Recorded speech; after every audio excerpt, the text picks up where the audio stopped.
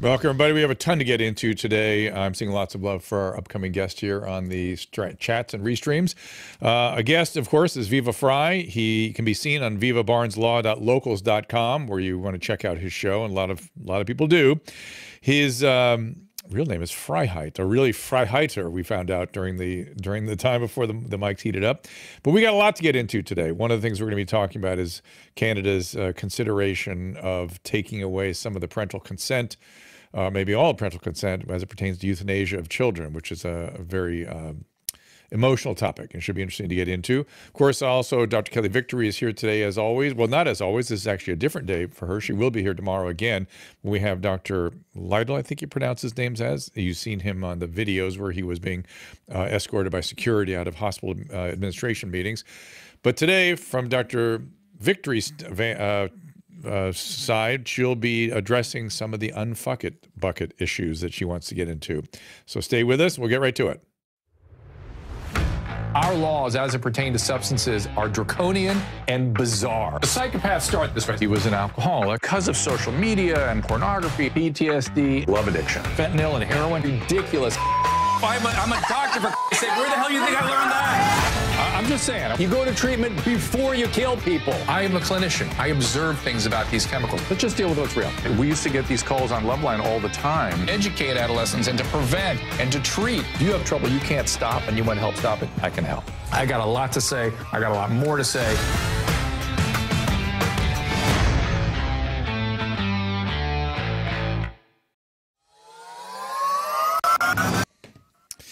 Welcome, everybody. Susan is already very upset because I got a little burn on my cheek here from essentially it's New York water that does that to me a lot of the time. And so she wanted to put makeup on me and I objected. So now the fact that people are noticing it has her very upset. So I thought we'd get that out of the way right up front. I wanted to give you the anti-redness cream. Well, let's bring it on in. We'll put it on during the show, during the ad for certainly. So again, Kelly will be here in a few minutes and she'll be talking to Viva Frei as well and get into some of her unfuck it bucket topics.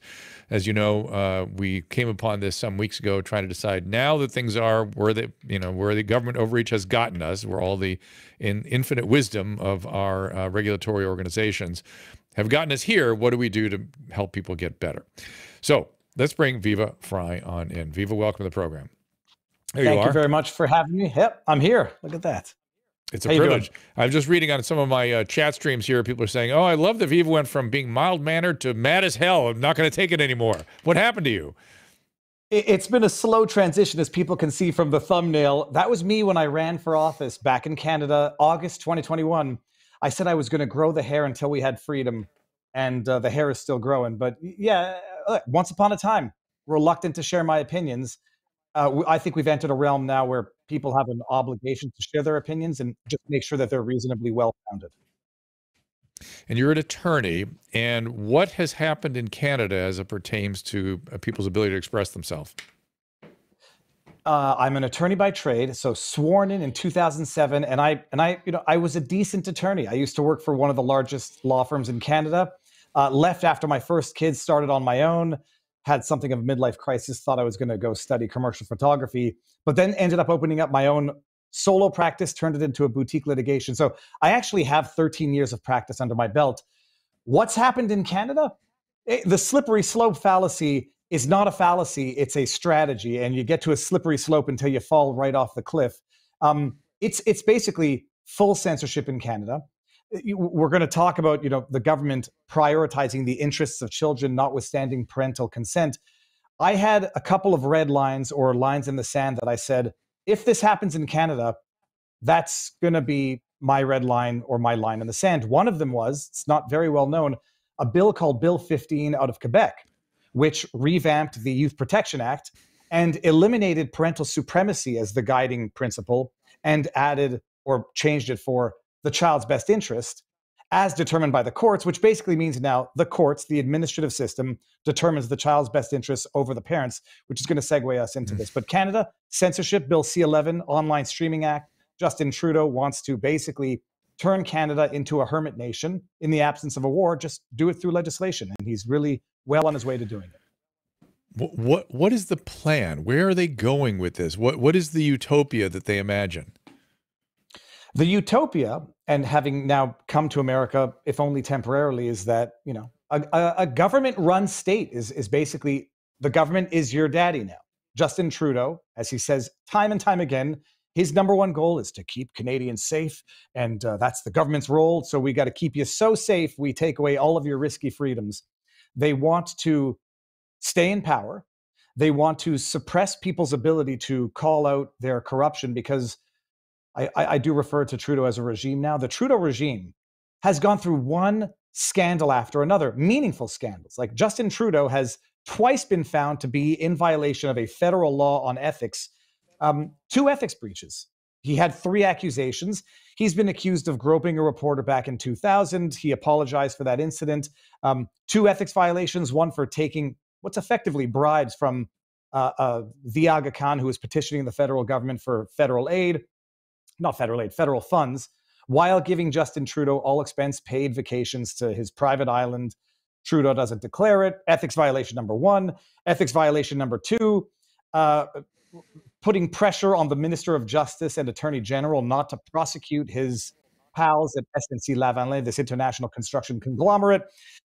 He faced a 3rd ethics charge for not allowing his mother and his wife and brother basically to take payments for speaking fees as relates to his mother and brother from a charity that got a sole source government contract from the government to manage $1 billion. It's one scandal after another. And the easiest way to battle scandal, to shut people up, to control the internet, to control disinformation. And what they're trying to do now in Canada with this thing called Bill C-11, the online streaming act, is govern online content creators the way the government regulates and governs radio and television. Create these onerous obligations of Canadian content, CanCon. It's endless. It begs the question: what's wrong with the Canadian people, and why does he find any enthusiastic participants in this process? It's a tough question to answer. Now that I've run for federal office, I can tell you, it's not enthusiastic support anymore. It's almost reluctant. What do they call pinching your nose and voting support? Much like in the States, you had people saying, well, I hate Hillary Clinton, but I'm just going to block my nose and vote for her anyhow because Donald Trump is worse. And I'll say this, I've said it on my channel. I recall having voted for Trudeau in 2015, but I was an idiot. Like I was an ignorant, naive idiot who thought if you voted Liberal, it meant you're liberal and it meant you're a good person. And there's still a lot of people who are under that frame of mind. Now they think... That's not my phone, people. But now, I know, but people get through it even when I put "Do Not Disturb" up. So go ahead.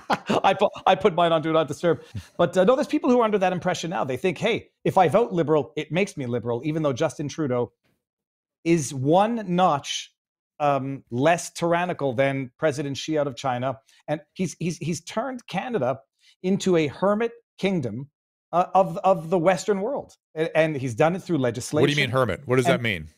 Well, they're basically like kingdom? What is it? It's going to effectively try to shut down Canadians from being able to express themselves. We're not there yet, but exclude them from the rest of the Western world. If this Bill C-11 passes, what it would effectively do is stifle any Canadian content from streaming online freely. It would impose Canadian content, which is nothing more than government-regulated content, on independent creators. It would slap the label of misinformation on content creators. It would demote, through the algorithm, creators that are deemed to be, misinformation, disinformation, of which, as far as I'm concerned, the government-subsidized media in Canada is that by definition. And so, effectively, when I say he's going to turn Canada into a hermit kingdom, it's going to turn it into the basic dictatorship of China, but peacefully, through legislation, and the people will have willingly voted their way into it and allowed the laws to be passed into it. I saw what happened over the years to Jordan Peterson, and he sort of saw this coming and was objecting on the basis of the kinds of issues that you were raising here. And it's just so odd to me that so many of these Western countries are going through virtually this same phenomenon with really very different histories and very different forces. We have racism and racialization of our society here that is used as one of the main sort of motivators for people. You don't have that, and you have a different history, very different history, and yet you're ending up in the same place where all our governments are sort of doing. Is there something about technology or about the public mind or something that's just moving things in that direction that we aren't particularly conscious of? Well, what's interesting is you say that we don't have the same history of racialization in Canada.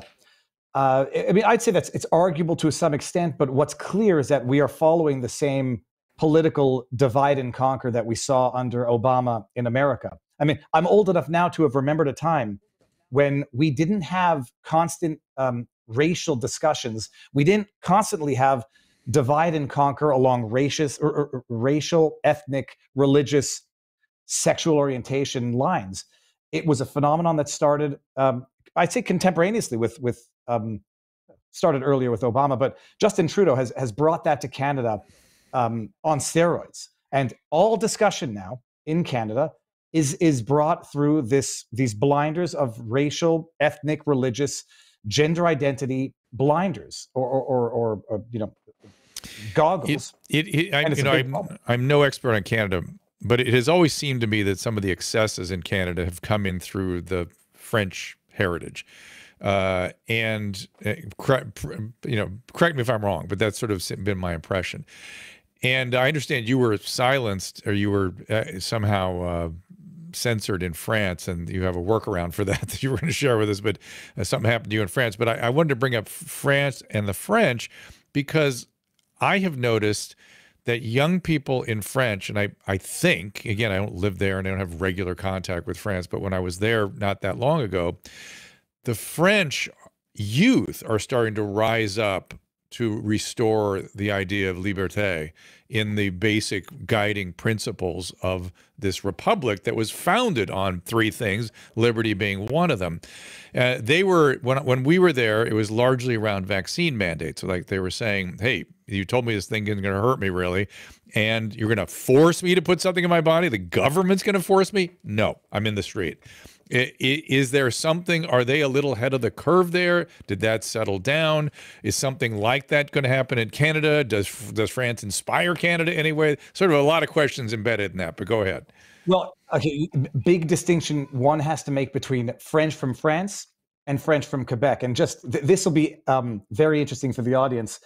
Out of France, from, with the deep French European accent, all swear words relate to, or the big swear words relate to sexuality. You say putain is slut, pute is a whore. All of these French classic swear words are all based on sexuality in Quebec. Merdique. Now that's Quebec. Now in Quebec, all swear words are based on religion. Merde that's just shit. But colis is the wafer, sacrifice. Like all of these swear words in Quebec are based on religion. So there is a big cultural difference between France French and Quebec French. And I'd say the one I don't think for anything what was the word you used? Extreme elements made it into Canada via the French. What the French in Quebec and in Canada have a history of. Excesses is the word. Yes, excesses. I'm sorry, I didn't mean to put words in your mouth at all.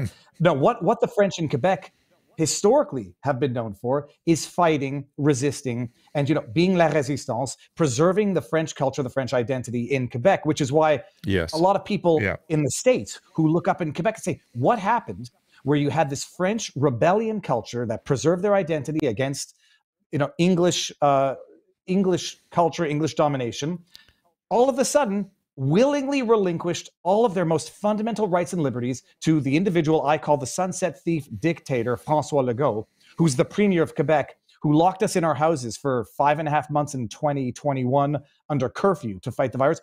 We, in the province of Quebec, the rebellious French spirit, basically just laid down and gave the government all of their rights. Nobody could understand it, and I can't understand it, because you have a French identity in the province that wants to preserve their identity, that are historically have been a rebellious, in a good way, culture. Now, contrary to what you see in France, Hey, we like it, Monsieur Legault. We re-elected Monsieur Legault. We gave him more seats in government despite 3 years of tyrannical abuse and desecration of our most fundamental rights and liberties. In France, have always been a very prone to protest. I lived in France in 99 to 2000 when I was studying philosophy at La Sorbonne. Only on the weekends. I used to live on Boulevard Saint-Michel. It's Boulmiche. That's where the protests went through. Yeah. Every Saturday. Yeah, always. But Quebec? Yeah, Quebec, only on Saturday, though. It's very strange. I found that strange. It was always Saturday night when the cops just lined up and waited for the protest. It was like clockwork. But in Quebec, I was out there protesting the vaccine passports. I was out there protesting the COVID measures, and we were being demonized by not just Canadian English media, but by French media as well. So I don't know when the reversal happened. It's like people think that they are going to, relinquish their way into guaranteed paradise security when we have abandoned everything under the false pretext that the government can keep us safe, when the government can't even keep the hospitals running properly. Yeah, that whole notion of safety uber alles, it's sort of incomprehensible to me, and that preoccupation with safety overall would be something that they would entrust a government with. Is there anything the government does well or better than anybody else? Anything? The answer is yes. They waste taxpayers' money a lot better, and then they give themselves more work to look into it afterwards. Quebec, I mean, just everybody knows this, but people have forgotten it.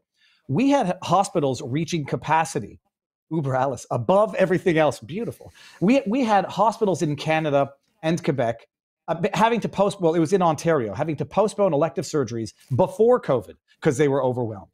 In Quebec, the wait time now to get a GP is like, I forget what it is, like a year. It's close to a year. The government has failed miserably. Listen, Viva, the way this country looks at the Canadian healthcare system reminds me of the way they used to look at Russia and the Ukraine around 1946 or so. There's, this wonderful, everything is great, while people starve to death. I guess it was actually more in the 20s. But anyway, let's take a quick break. I want to bring my cohort, Dr. Kelly Victory, in here as quickly as possible. This has been fun. We're going to keep it going. We're watching you on the restream. We were also out on Twitter Spaces. I'm not sure we're going to have a chance for calls today, but I beg your pardon if not, but we'll see what I can get to. And of course, we are over on Rumble. We'll look for us there. Be right back. I think you know how much Susan and I love our Genucel skincare and how easy it is to try our one-of-a-kind customer packages bundled with our favorite products. Susan realized the other day that one of our kids stole some of our deep correcting serum from our stash, if you will. We had no idea that the lactic and hyaluronic acid combo is so great for adult acne, dark marks, and scars. So not only are Susan and I hooked on these products, but apparently somebody else in our family is too. Somebody's ripping it off. I know I'm a snob about the products I use on my face. Everybody knows it. Every time I go to the dermatologist's office, they're just rows and rows of different creams. Retinols, vitamin C cream, under eye cream, night creams. Scrubs. And then when I get to the counter, they're overpriced. All kinds of products that you can all find at Genucel.com. I've fallen in love with this product at a fraction of the price. I've been using Genucel for 6 months now, and I'm very impressed. Great skincare is important at any age, and we love how amazing the results are. Thank you to Genucel. Plus, now you can find your very own bundle based on your unique skincare needs. Using cutting-edge AI skincare technology, you can get a full skin analysis instantly and create a skincare regimen tailored towards your needs. Visit Genucel.com/Drew to check out our favorites and enter that promo code DREW, D-R-E-W, at checkout for added savings. All orders include free shipping and a free mineral mask. Order now. Go to Genucel.com/Drew. That is Genucel, Genucel, Genucel.com/Drew. Despite the U.S. blowing through the $31.4 trillion debt ceiling this January, the White House and the government still refuses to reduce spending. When it comes to fiscal responsibility, you can't afford to bury your head in the sand. Now would be a great time to consider gold with Birch Gold. In times of high uncertainty and instability, gold is king. Birch Gold makes it easy to convert an IRA or 401k into an IRA in precious metals. Here's what you need to do. Visit birchgold.com/Drew to claim your free information kit, the info kit on gold, and then talk to one of their precious metals specialists. Think about this. to dig our country out of this mountain of debt. Every single taxpayer in the country would have to write a check for $247,000, and of course they're not, so it's only getting worse. Protect yourself with gold today by visiting birchgold.com/Drew. That is BIRCH gold.com/Drew. With an A+ rating with the Better Business Bureau, thousands of happy customers, and countless 5-star reviews, you can trust Birch Gold to protect your future. Here's what I want you to do. Visit birchgold.com/Drew today. Some platforms have banned the discussion of controversial topics. If this episode ends here, the rest of the show is available at drdrew.tv. There's nothing in medicine that doesn't boil down to a risk-benefit calculation. It is the mandate of public health to consider the impact of any particular mitigation scheme on the entire population. This is uncharted territory, Drew. Welcome, Dr. Kelly Victory. And Kelly, we glanced past the topic of parental rights and euthanasia, but I'll hand off to you here. Well, first of all, thanks so much for joining us, David. There are just many, many ways to take this discussion. I don't want to jump ahead, Drew, before I at least comment on what you guys were talking about. I'll tell you right now, you cannot get people to give up their liberties without the government or the people who are trying to do so optimizing, maximizing, and leveraging fear. It's all about fear. When people are in a place of fear, which happens every time, whether it's that they plant an irrational fear of a group, whether it's African Americans or Jews or illegal immigrants, whatever it is, or whether they create an unrealistic and irrational unscientific fear of a virus. They have to do that first. And then in that place of fear, people make very, very poor decisions. If you were ever a reader of Dune, Frank Herbert, said, I shall not fear. Fear is the mind killer. Fear is the little death that brings total obliteration. Yeah. And it does, because you make really, really bad decisions. Careful. And I've said Le Petit Mort has totally different translation in Viva Frei's Quebecois. But I will say, and I've made the analogy, David, that what happened during this pandemic is unlike anything I've ever seen, where huge groups of people looked at the mandates, whether it was a mask mandate or a vaccine mandate, and it became like swaddling. You have kids that, if you take a baby and you wrap it up tightly, it loses all control, all autonomy over its own limbs, but somehow feels safe and secure in that chrysalis. And that is what's happened, I think, during this pandemic. You talk about the fear. It was fear porn. I mean, it's the same in the States, but in Canada, we didn't even have the benefit of a Fox News, although Fox News is arguably better in some respects than the other. In Canada, we have a CBC News, and then the rest are, if they're not directly subsidized by the government, which CBC News is, they're indirectly subsidized. And they were running irrational, endless fear porn. They were running ads on daytime radio about wearing a mask, all this stuff. It was day in and day out. They shut down stores. In the pharmacies, and you as doctors will love this, when the non-essential businesses were shut down and essential businesses were allowed to remain open, essential businesses could not sell non-essential products. So they literally saran wrapped off certain sections of the stores. So you couldn't buy, for example, birthday cards, but you could buy battery, or in fact, batteries were blocked off at one place. But it was just endless psychological terror day in and day out. And people came to the point where I just want my life back. Well, I try not to judge, because I might have been irrationally fearful for about 2 weeks. But when I saw that they were padlocking closed, the outdoor dog runs, even this idiot lawyer knew something is not right, and started questioning. So it really is. It's really predicated on that fear factor, on leveraging fear and making irrational fear, because then people become so miserable that they finally get to the point where they say, I will do anything you ask if you just make it stop. Just make it stop, please. And we've ended up with an entire culture now that is happily wrapped in swaddling. They have given over their own civil liberties and control of their lives and their livelihoods to a government. And God help you try to get it back. It won't come back. So we're in a real bind here. But so it's all about fear. I do want to talk with you about this issue. The topic supposedly for this show, although we could take it any direction, is this outrageous I don't even know what to call it, report of the Canadian Health Ministry considering subjugating parents' involvement in the decision of a child to decide to participate in assisted suicide, in an assisted death. Talk about that, where that is, how that even came across your radar. Well, they call them mature minors, which is just fantastic. Now, so I read that report in Fox News. Oh, no, well, we'll get to euphemisms in a second, but yeah, no, mature minors. But so I read that article in Fox News the other day as well. I'm once bitten, twice shy, and I'm even reluctant to believe some of the stuff on its face. That even though I want to believe it, I say like, geez, it's not conceivable to me that they would be discussing allowing minors to elect for medical assistance in dying. They call it MAIDs because apparently euthanasia is too loaded a term.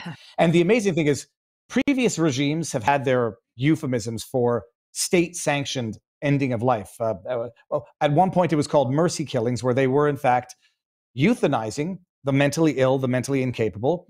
And we have gone right back to that in Canada. So much so that I forget what the journal was. It was a journal saying Justin Trudeau's euthanasia policies in Canada echo of Nazi Germany mercy killings, because it started off with a Supreme Court decision saying preventing people from ending their own lives is unconstitutional. It then began with legislation proposed by the Liberal government to allow for it. It then went to certain Liberal ministers proposing that, well, we don't want to discriminate against the mentally ill. We have to allow them, in as much as they can consent to ending their lives despite mental illness, to do that. They had a sunset clause which said after a few years, the exclusion of mentally ill from availing themselves of medical assistance in dying will sunset. And now they're seriously, apparently, discussing allowing minors to do it, and allowing minors to do it notwithstanding parental opposition, because mature minors can now do things on their own. And this was my line in the sand in Quebec with that Bill C, it was not Bill C, Bill 15, which removed parental supremacy from the Youth Protection Act. And I said, like Jordan Peterson was sounding the bell on Bill C-16 back in 2016, that was adding gender identity as aggravating factors to certain types of hate crimes, or certain types of crimes to make them hate crimes. Jordan Peterson said this is going to result in compelled speech. I was keeping my opinion to myself back in the day, no more. This Bill 15 in Quebec, I said, which removes parental supremacy as the guiding overarching factor in youth protection laws, it's only going to end with children asking, demanding vaccination, children demanding gender affirming care, or, genital mutilation, depending on how you perceive it, notwithstanding parental objection, where the government makes that decision, because it doesn't put the interest of the child as the overarching factor. It puts the authorization of the state, these administrative tribunals, over the interest of the child, or to ratify the interest of the child if it's aligned. And now there's discussion, apparently, about allowing minors to end their own lives, mature minors, notwithstanding parental opposition. They have this committee. They say, okay, we should hear what the parents have to say, but if the child's sufficiently mature, a minor, they can make the decision, notwithstanding what their parents object to ending the life. And I mean, I'm not even convinced that it's only limited to, deadly, no prospect of life illnesses, as with adults right now. It's not terminal illness. It's just, there's certain criteria, and they want to allow the mentally ill adults to consent to the ultimate consequence. Whereas typically, as a lawyer in law, mental illness vitiates consent, and now it seems that they're even pushing the envelope of minors. So there are two sort of ways that I think this is problematic. Number one, we can talk about it's a consummate slippery slope. We have eroded the sanctity of life, and it's been going on for a long time. I happen to be a proponent, by the way, of assisted suicide in certain cases. I think it's the merciful thing to do, and we can talk about that. Yes, I've been a participant in that as a physician, but it should be taken, under very serious consideration.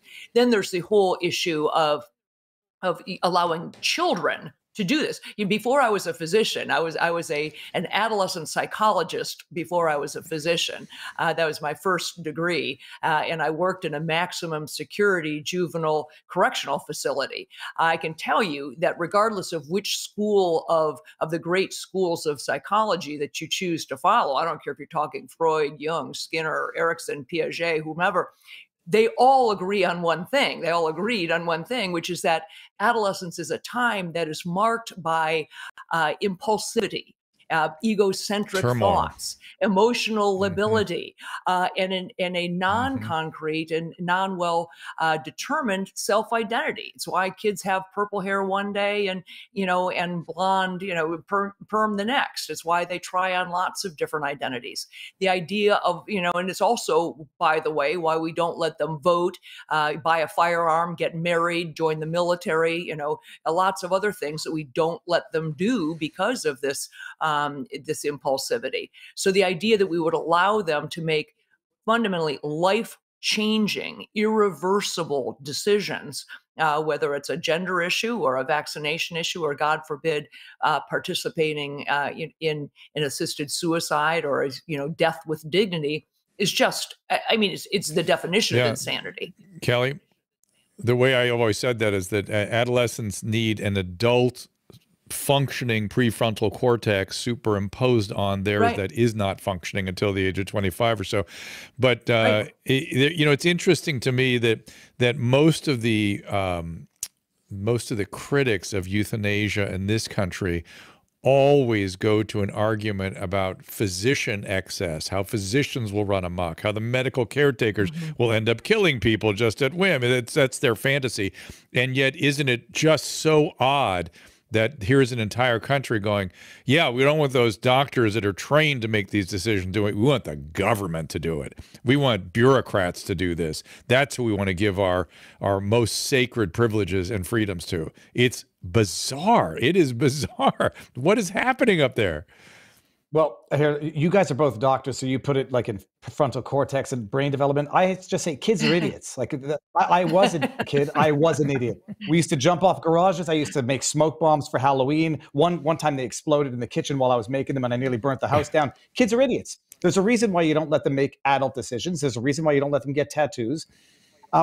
That's not to say that they can't, under certain circumstances, know what they think they need at the time. But Dr. Drew, like, it's the retort to what you just said is, well, doctors at the end of the day are going to have to sign off on this. So we're not just leaving it to the powers of the government. Some professional down the line has to sign off on it. We are witnessing real-time abuses today. In Canada, there was a woman who was euthanized. Not medical. She was killed. Her life was taken by the government because they approved her death. She had multiple chemical sensitivities, and her issue was that she couldn't find adequate lodging to meet her needs. The government has a financial interest in approving these assisted suicides because it saves them money. They even ran some reports that said, don't worry, it's not going to cost you money. It might actually save you money. And I don't know if, I presume both of you know the stats. 2021, 10,064 Canadians were euthanized in Canada. That represents over 3% of all death in Canada. Wow. Was imposed or sanctioned by the government, by the state. And it's only going to get worse in 2022. I'm having a running poll on my channel to see what it's going to be. It's the definition of insidious corruption when the government that is approving the ultimate sanction or the ultimate decision has a vested financial economic interest in authorizing it. Emergency rooms are already overloaded. People are literally dying in waiting rooms in Nova Scotia, across the country. They can't handle the system they currently have. And so they're massively expanding euthanasia. And it's not only being applied to people who are terminally ill, it's being applied to people with illnesses that make life uncomfortable because the government can't treat them properly in life. It's an absolute atrocity. There's no other word for it. And ever since my brother made me aware of this summer, 2022, where I couldn't even believe the numbers he was giving me, I have now decided to eliminate the filter and let the world know what I think of this. Well, you're absolutely right. We have seen an unprecedented abuse of the system during this pandemic. I mean, here's the reality. If you think that the system is out to protect you or look out for your best needs, you only have to look at what they have done to people. They implemented things that they knew didn't work. Anybody who acts as if, well, they made the best decisions they could because they with the information they had at the time, bullshit. We've known for decades that masks didn't work. We've known for decades that lockdowns cause more harm than good. We've known social distancing was a made-up construct. We knew that closing schools would exact a huge toll on groups of people who are at essentially no risk, and on and on. So these are the same people who you entrusted, who have ruined the last 3 years of your life, destroyed our economies, destroyed the education of children. And now these same people we're supposed to trust are going to make, the decision, help you make the best decision about ending your life. I don't think so. And some cases, other cases, there was a veteran who called up Veteran Affairs in Canada because he suffers from PTSD, and they recommended medical assistance in dying. And when that went public, the government said, "Oh, that's terrible. We apologize for that." I have had people consult with me privately. I'm trying, I'll wait for them to be comfortable enough to go public. People who just are being encouraged to end their lives because the government bureaucrat working the other end is trying to make them understand what a burden and drain on society they are. It's not normal that you can go from 5,000 to 10,000 euthanized deaths in 3 years, and it's going to be exponentially higher this year unless my estimations are off. It's not normal, and it's the most inhumane thing we can possibly imagine. But they cloak it in benevolence, and they say, "Oh, Viva, you're against medical assistance." And I am not. When someone is terminally ill, I've seen the ravages of terminal cancer, and I understand it. And people should be allowed to end their lives with dignity when all that they have to look forward to is more suffering of an incurable disease. But they're administering it to people who are not terminally ill by any means, and who are actually only choosing this because this is the more pleasant alternative than living in a system that can't take care of them. While we, continue yeah. Well, they would always have you believe that it's black or white. Either you are pro-assisted suicide or medically assisted death, or you are totally against it, that there's no room in between. The same way that people say either you are pro-abortion, and that means you have to support the idea of having an abortion up to 9 months, up to the time of delivery, or you're against it. They will not look at we say that yes, there is an absolute place. As I said, I strongly support medically assisted death. And as I said, I've participated in many over the years. But the idea of allowing, as you said, kids to do it without the support of their parents, or not in the cases of terminal debilitating illness, those sorts of things.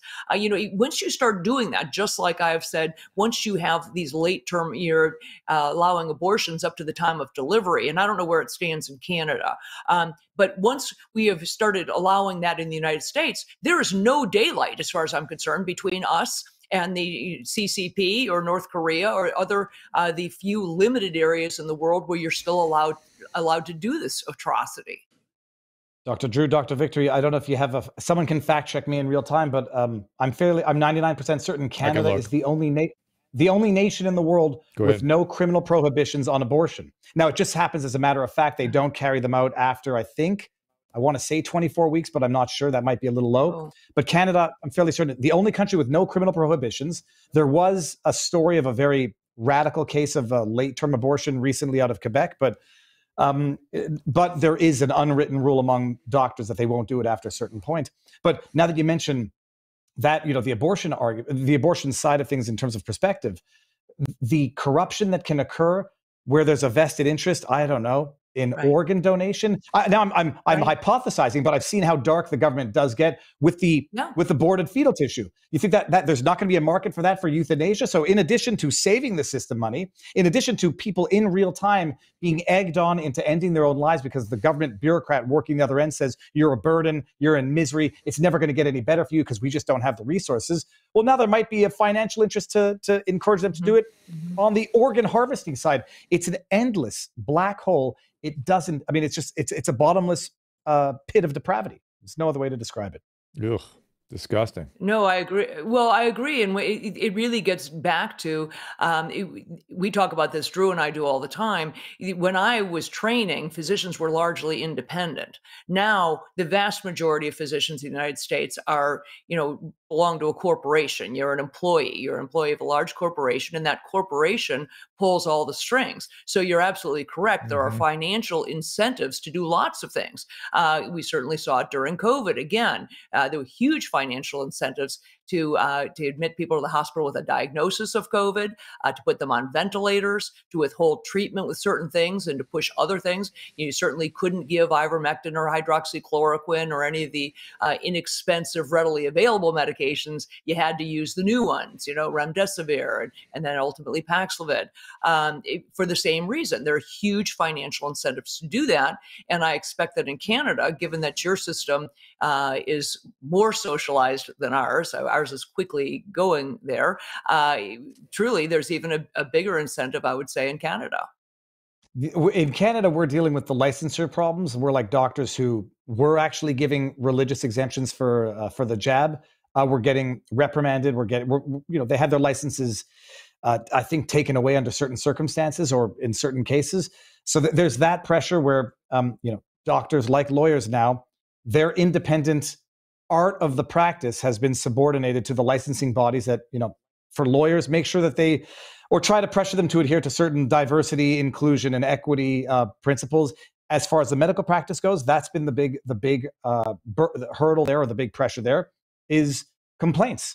I spoke with a doctor who was facing basically having their practice destroyed because they were issuing religious exemptions and medical exemptions of the jab, and the licensing body didn't like that. So that is the corruption, at least in Canada. One of the things Same that here. we're facing here in the United States, and is we are looking at President Biden signing this treaty with the World Health Organization that would abdicate essentially sovereignty over the U.S. Constitution to the World Health Organization in a time of crisis. Very loosely defined, by the way, not necessarily an actual crisis, but a potential crisis, that would allow the World Health Organization essentially to be the controlling body. They would supersede our Constitution, be able to mandate everything from medications to where you could travel, vaccines, all kinds of things. So where, in your estimation, you're watching this here from the United States, I don't know what will happen in Canada, but it looks to me like we are very, very close to codifying those amendments to that treaty and turning over our ultimate control of our future to the World Health Organization. So we discussed this. If it wasn't last Sunday, it was the Sunday before, with Robert Barnes, who's my American counterpart attorney. And so his opinion on this, or the consensus, is that the risk is there, but it's not as easy. It doesn't just get put into law by way of executive order. It has to go through Congress and the Senate. It has to be ratified like a treaty is ratified to make it law. So it's not there yet. But as we discussed it, as I remarked, it doesn't need to get to a treaty when you have private corporations basically implementing the policy for and on behalf of the government. So it's all fine and games. They won't ratify the treaty as to unvaccinated people not being able to go certain places, but you'll just have private enterprise, acting on their own, implementing these policies. So the government gets private actors to do what would be more difficult for them to do politically or legally. And that's what's effectively happening. What has to happen here, and hopefully we're going to get there, is private enterprises get sued for the consequences of what they're doing, and then are maybe a little more reluctant to act like the government lapdogs and not the government or independent bodies, I should say. No, you're exactly right. That is what happened with COVID. We had them saying, "Oh, we're not saying that there's, the CDC isn't mandating masks. It's just that, United Airlines does, and every grocery store does, and they get the private enterprise." And that's what they did. Go ahead. We're going to get into that with vaccines too, right? That the CDC only recommends childhood vaccines, and the schools then mandate it because the CDC recommends it. I want to ask a quick question, which is, I may not be so quick. Kelly knows, and I've already been, in this sort of confused state with you repeatedly, which is, what's happening? What is going on with us? One of the most striking findings for me in some of the inexplicable behavior of our leaders, in particular our scientific leaders, was how they were so thoroughly hoodwinked by their Chinese Communist Party cohorts in China. The scientists over there were the ones that convinced our people that lockdown was the way of the world, thus saith the Lord was a fantastic technique. And how we fell for that, I have no idea. But I'm also noticing that you have been worried about some cozy relationships between the Liberal Party and perhaps some Chinese financial influence. When I ask you things like, how is the whole world doing? How does this happen? The whole world goes this one direction. Is it possible that we're seeing some undue influence by some force out there that is, really brilliantly having its way? Dr. Drew, how much pressure does a politician need to seize more power? I mean, yeah, I'm asking. It's sort of tongue in cheek. The Western politicians didn't need to get nudged too hard to fall into full tyrannical mode, because if they had all the power, they would look for any excuse to do it under ordinary circumstances. Given the excuse, and they'll jump all over it. Sorry, but to say the infiltration in Canada, not that it's there. There was a CSIS report. It's the Canadian Security and Intelligence something, which has now determined, or at least raised the risk that there has been Chinese financial interference with federal politics by way of supporting or helping elect members of the Liberal government. Okay. Financial meddling is one thing, but when you have a prime minister who says that he admires the basic dictatorship of China, it doesn't take that much nudging. They're looking for the excuse, and they have a system and they have a method of getting it implemented. The government owns the media. Well, he owns the media directly with the. But does he admire Xi's government? Hell yeah. Oh, Justin Trudeau? He loves them. He was understating it. He loves it. He implements it. He wants more. He wants that here. He wants absolute control because he's the benevolent dictator who, there you go. He's the benevolent dictator who knows what's best for you, and he knows how to keep you safe. So he didn't need much of a nudge or pressure from China. This is groupthink among politicians. They want to control every aspect of citizen life. They'll strip the citizens of all of their rights in order to have the total power to keep them safe, except they just can't do it because they're incapable, they're incompetent, and they're corrupt. But no, the CSIS report is amazing. Like it unfortunately came out the week after Commissioner Rouleau exonerated Justin Trudeau for his, dictatorial fist of fury suppression of the Ottawa protest, a violent suppression of the most peaceful protest. The government investigated itself and concluded no wrongdoing. But yeah, the Western politicians, power hungry, petty tyrants, didn't need much of a nudge. They saw the opportunity, they seized it, and they hoodwinked the general population into going along with it voluntarily. Well, if you add that, if you add on to that, the infiltration of the Chinese Communist Party into our academic institutions, I think you really have the perfect storm. That we have huge influence in our scientific laboratories and our scientific academic institutions from the CCP. They've funded tremendous amounts of research here. And the DOJ has been looking into that in the U.S. for a long time. But it's not just in our scientific labs. It's really all over. If you look at the investments of the CCP into our larger universities, and then on top of it, if you look at the investments made by different federal institutions like the Department of Health and Human Services to our academic institutions, it's all one big, corrupt cesspool. I just saw the Yale is taking over $600 million a year in HHS grant funding. Okay, what do you think's going to come out of Yale's, in terms of scientific studies? It's going to be exactly what HHS wants them to produce, or the Chinese Communist Party wants them to produce. It is really so corrupt. I don't have kids, but if I did, I certainly would not be sending them off to university, because you might as well send them directly to Beijing. Can you imagine, by the way, that early on in the pandemic, The Lancet, I think it was, it was early on into the pandemic, The Lancet published, it was an op-ed or signed by a bunch of doctors, that it was racist to suggest that the virus originated in a lab in Wuhan, China, and that Yeah, I to know, it's my suggest it. favorite.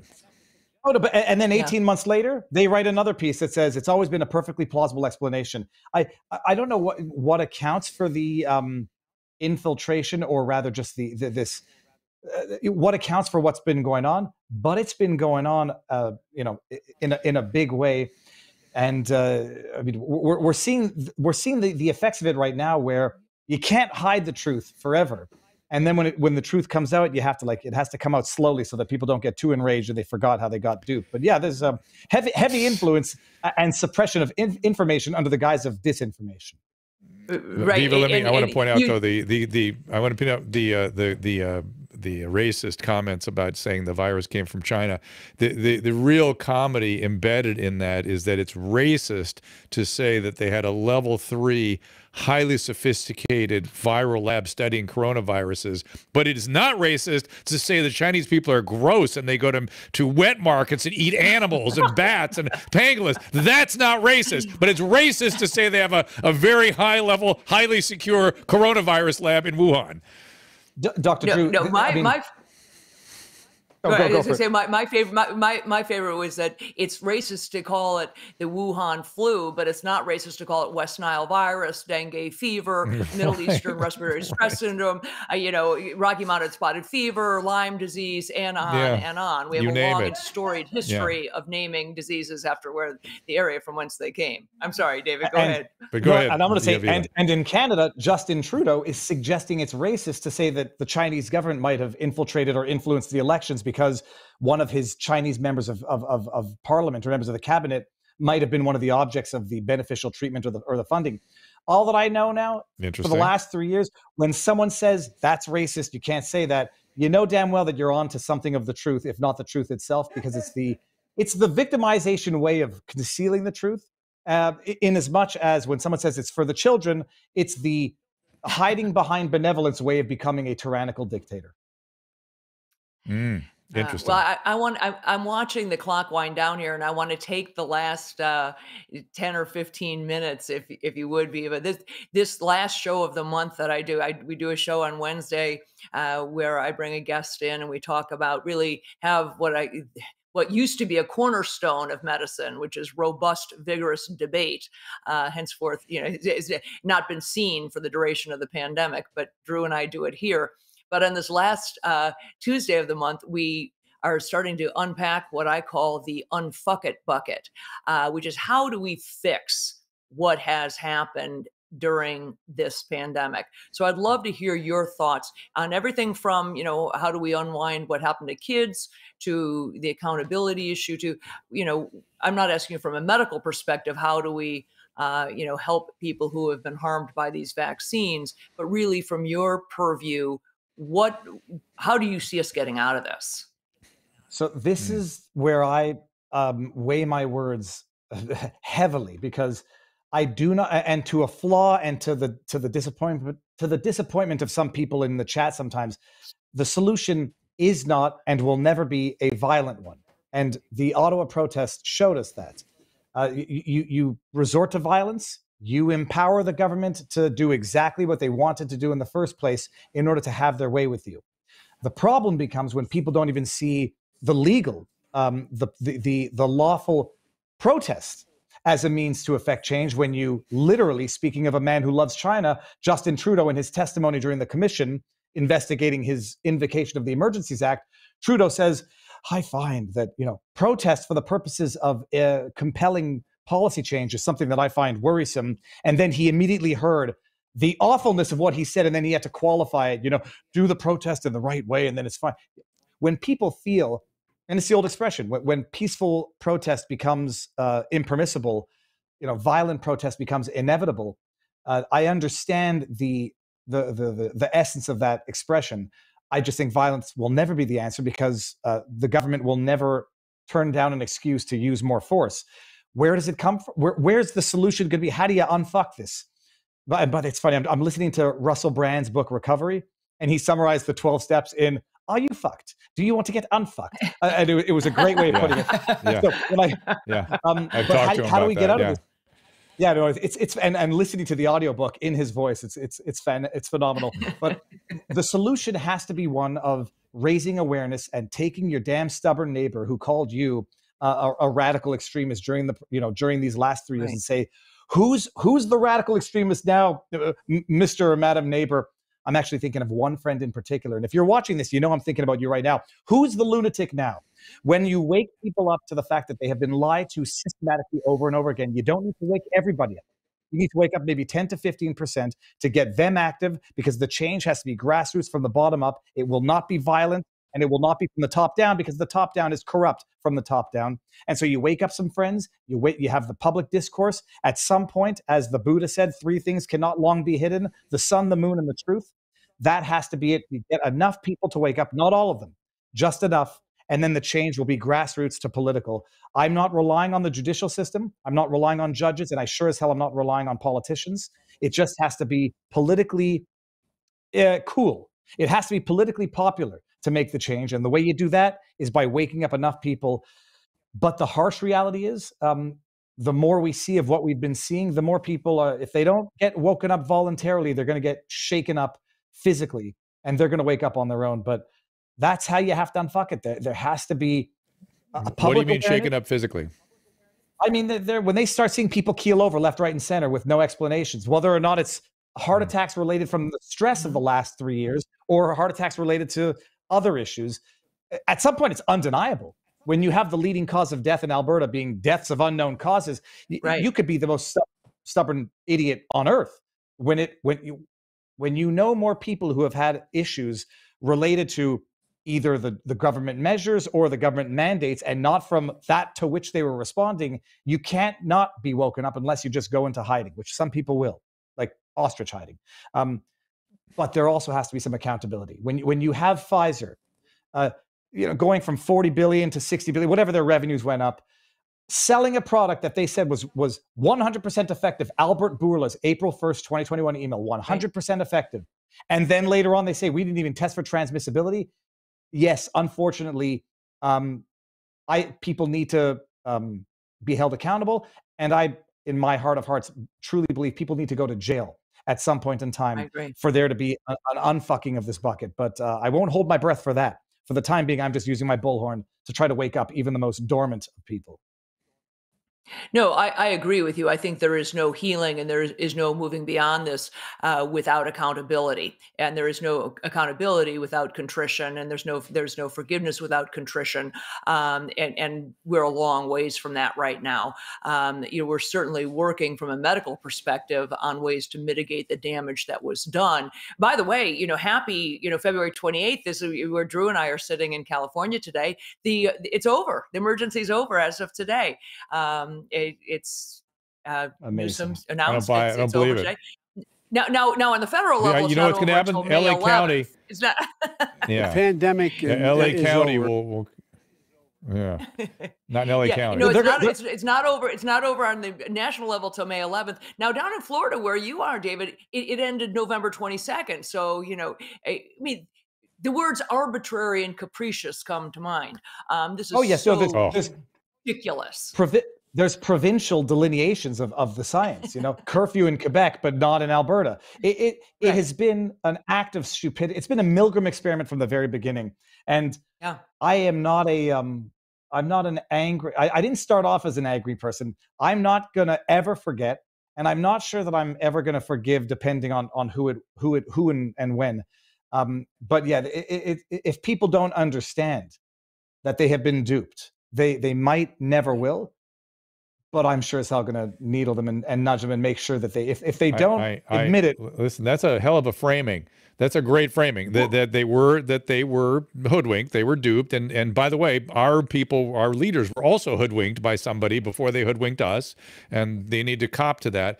But give me 2 more minutes on it being the Milgram experiment and the response to authority, and I'm sure Kelly could do that as well. But I'm going to let Viva give us a brief sketch on the Milgram experiment if people don't know what that is. The Milgram experiment, tabarnouche, that was the shocking one where they were, they were turning up the. Yes. They had somebody who was an unwitting participant, and then they had everyone else was participating, and it was the person was allowing someone to get shocked and increasing the increments to the point where they were doing the shocking. Sorry, they were doing the shocking at the request. They were pushing the button. So yeah. the 30,000-foot overview is how much will otherwise good people do just because someone in a white lab coat or someone in a military uniform tells them to do it? And the answer is, but that's why they did the Milgram experiment. They were trying to understand how the average German turned into what they were able to do. And listen, you guys, there's something just like that going on. We're watching it in real time. I was in Quebec and they implemented the vaccine passport, and I went to Canadian Tire and saw that they had citizen security guards asking for your vaccination passport to get into. Oh, you don't know what Canadian Tire is? It's like a Target. It's like a store that sells fishing stuff and all. They were asking for citizens. The citizens became the willing executioners of the government in real time. Right. And the nice, forgiving person in me says, look, you can't get too mad at them. They're just doing their job. They've got kids. They don't have the luxury of being a loudmouth on YouTube or on Rumble.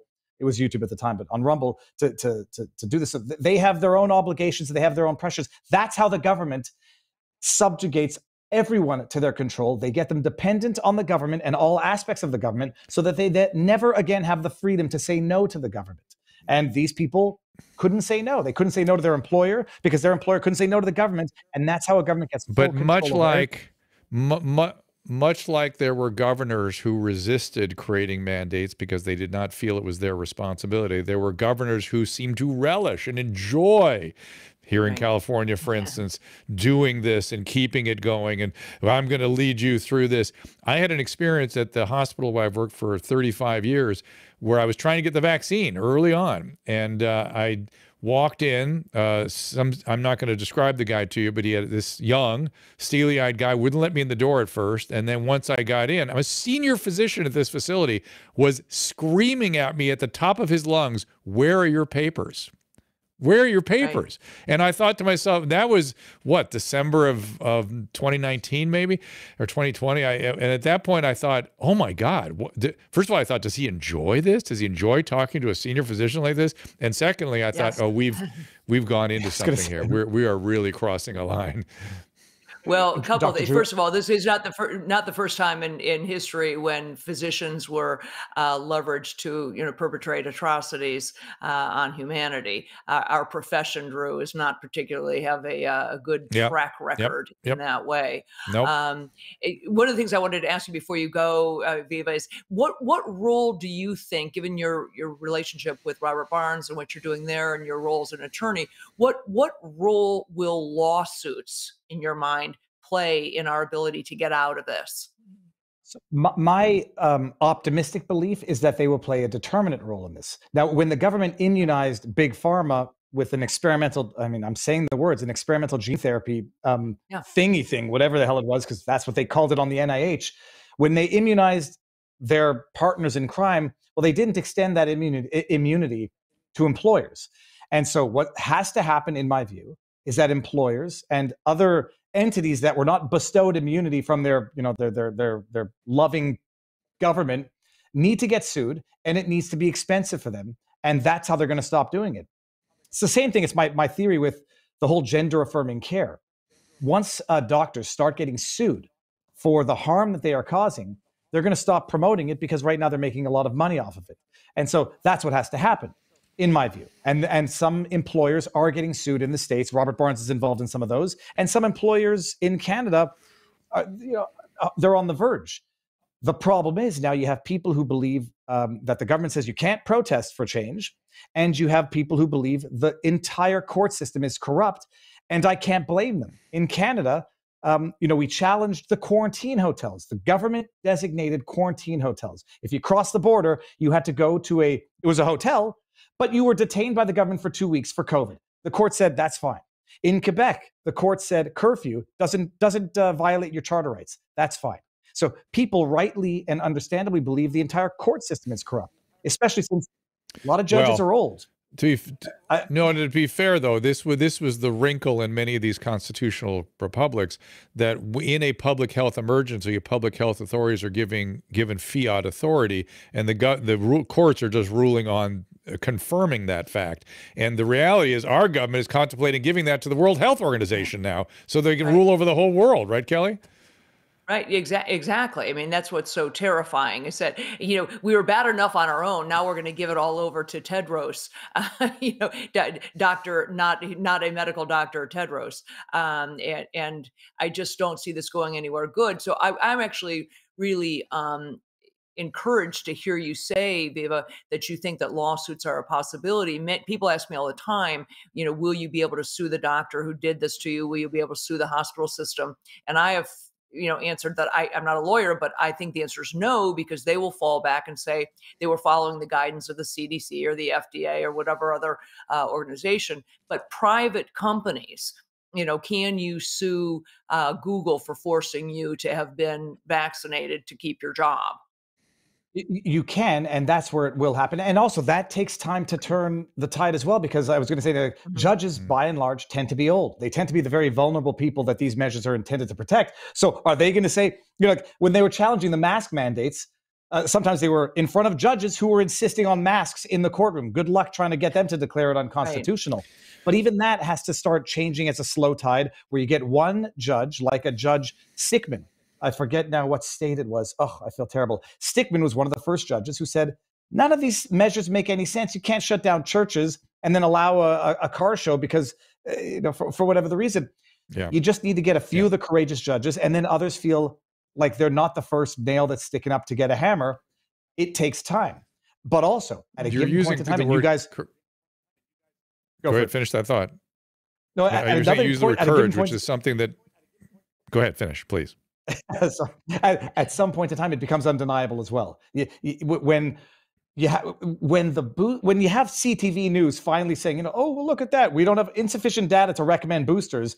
Well, then you can't hide behind we were just following the orders based on the science at the time. At some point, that becomes undeniable. Sorry, Dr. Drew, what were you going to say? You're using the word courage, which is one that I didn't know I'd be using on a daily basis these days, but it is time for courage.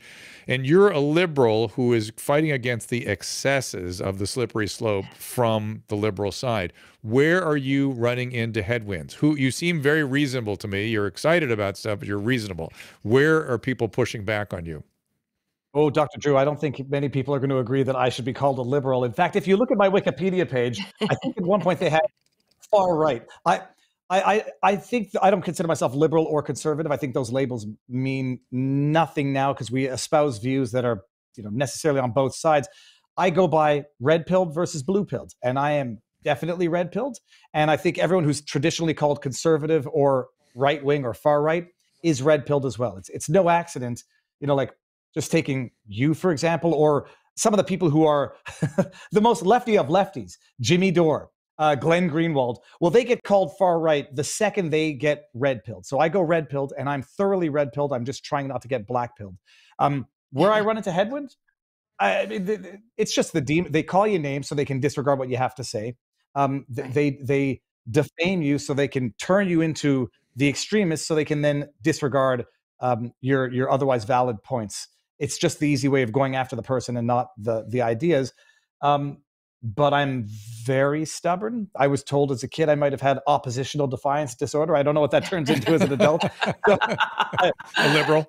I mean, that what I'm facing right now is it's just people dismissing ideas based on a demonized description of an individual.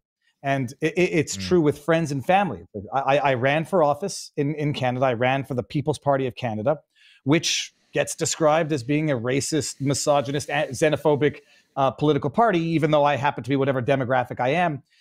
So battling the stereotypes that are designed to discredit on identity and not on ideas is the headwind. And the way to do that, the way to beat that, keep being reasonable and don't succumb to the pressure and don't lash out.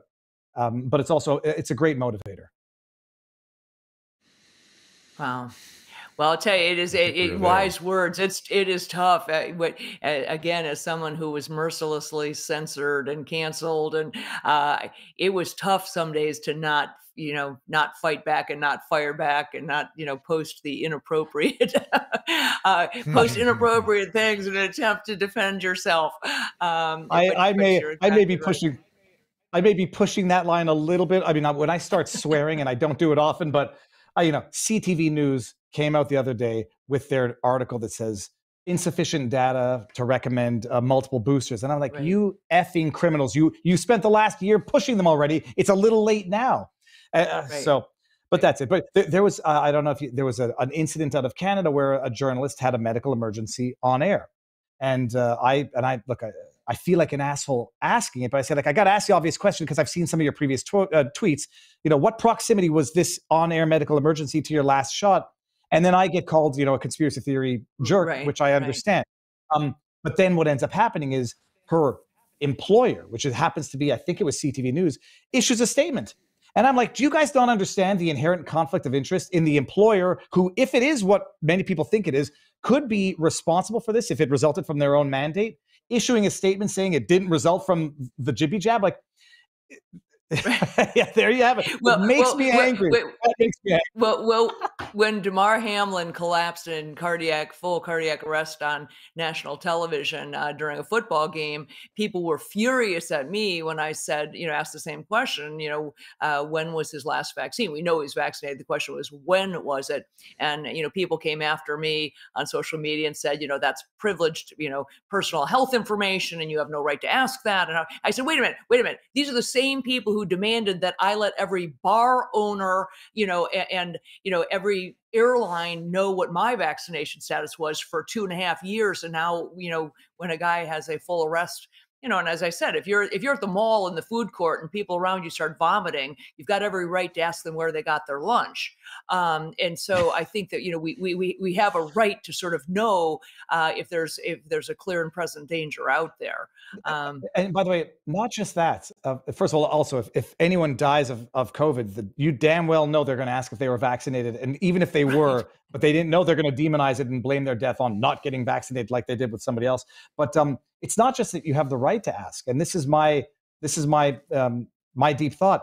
They have the moral obligation to say it if they know it, because if they know that it did happen or suspect that it might have happened, by them not disclosing it, they are tacitly and indirectly, if not directly, allowing it to happen to others.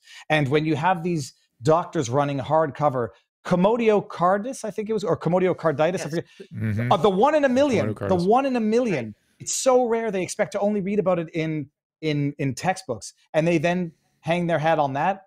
They are, through hook or crook, through silence or active participation, allowing it to happen to other people who could be spared this demise if, in fact, that's the causation and correlation. So, yeah, we don't just have the right.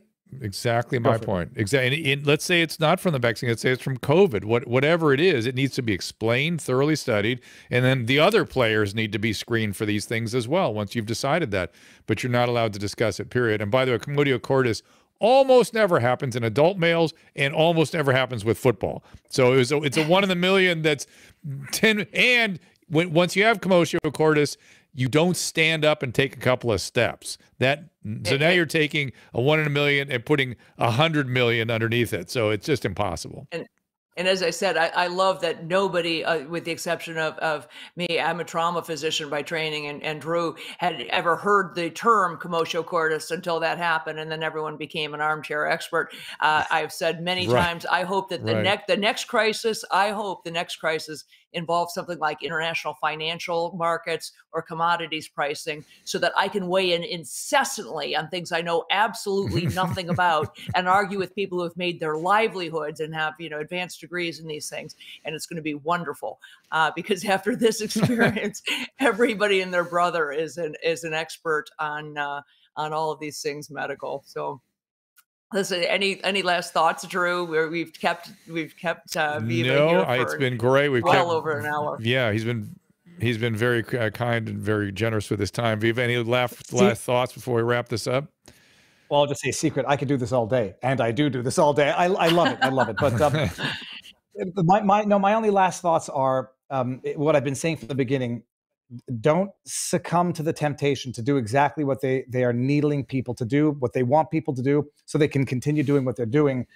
You don't always have to be polite, but you have to stay peaceful and you have to stay lawful. Otherwise, you do give them the fodder. You give them every excuse they need to do what they want to do anyhow. Where it gets really discouraging is even when you don't do it, they fabricate the excuse and do it anyhow. But when battling monsters, do not become the monster. And when staring into the abyss, what's the Kierkegaard expression? The abyss stares back, so do not become the monster that you are battling in battle. Love it. Awesome. Thank you, Viva Frei. VivaFrei.com. It's Viva Barnes Law. Rumble. No, it's vivabarneslaw.locals.com for locals. VivaFrei.com is my merch shop, so we'll see if we got beautiful merch right here. But Viva Frei on Rumble and vivabarneslaw.locals.com.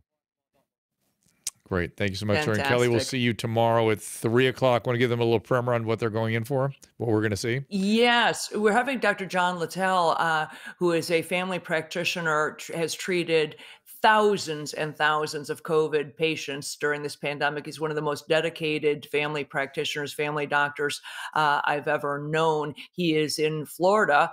And in addition to his vast experience using early treatment protocols, he really was witness to the tragedy of what happened to patients when they were admitted to the hospital, the fact that they did not get the treatment that he was fighting for, and in many cases were essentially assassinated by the hospitals and by their failure and refusal to treat. He lives in Florida, and just this past week, he was escorted out of a medical staff meeting at a hospital in Sarasota by law enforcement for daring to speak about his treatment of patients with drugs like ivermectin. I think it's really worth hearing his story. They have come after him personally, and he has more experience than just about anyone I know in successfully treating people for COVID throughout the pandemic. So he'll be with us tomorrow. And then next week, we've got Dr. Yep, 3 o'clock tomorrow. And then Dr. Merrill Nass the following week. I think that's the 8th. Yeah, March 8th, Wednesday the 8th. And Dr. Nass, again, has a great story to tell. Her medical board came after her for daring to prescribe some of these medications, these early treatment medications, and remanded her to have a mental health psychiatric evaluation. I mean, this is a la talk about, this Soviet Union cultural revolution stuff. This is cultural revolution stuff. Wanted to put her in a psych hospital. So fortunately, many of us, including me, fought for her to get her full licensure back, but we'll be hearing from her the following week. Kelly, thank you as always. I saw also on March 2nd, we have Brian O'Shea and Li Ming Yan. Li Ming Yan is she said some over-the-top stuff on Fox News last night, but she has some very interesting information about the virus in China, what studies were going on that she was involved with. And then Brian O'Shea is a Chinese intelligence expert. And so Susan thought it'd be an interesting idea to put those two together and see what we can learn. So we will do that. Absolutely. And Kelly, I'll see you tomorrow at 3 o'clock Pacific time. Sounds great. Thanks. Cheers. Thanks. Ask Dr. Drew is produced by Caleb Nation and Susan Pinsky. As a reminder, the discussions here are not a substitute for medical care, diagnosis, or treatment. This show is intended for educational and informational purposes only. I am a licensed physician, but I am not a replacement for your personal doctor, and I am not practicing medicine here. Always remember that our understanding of medicine and science is constantly evolving. Though my opinion is based on the information that is available to me today, some of the contents of this show could be outdated in the future. Be sure to check with trusted resources in case any of the information has been updated since this was published. If you or someone you know is in immediate danger, don't call me, call 911. If you're feeling hopeless or suicidal, call the National Suicide Prevention Lifeline at 800-273-8255. You can find more of my recommended organizations and helpful resources at drdrew.com/help. Back to your wife. Do you guys still doing some of the cutting and that stuff? Or is that all stopped, right? Yeah. When you go down that path, I feel like things get dark. But you're overdoing it. I'm worried about you. You're my friend. I don't overdo it. I just see where you go with that shit. But I'm trying to, I feel like you think I'm crazier than I am. No. Yes, have I cut my wife and myself and spat blood on each other when we bone? Yeah. Who hasn't?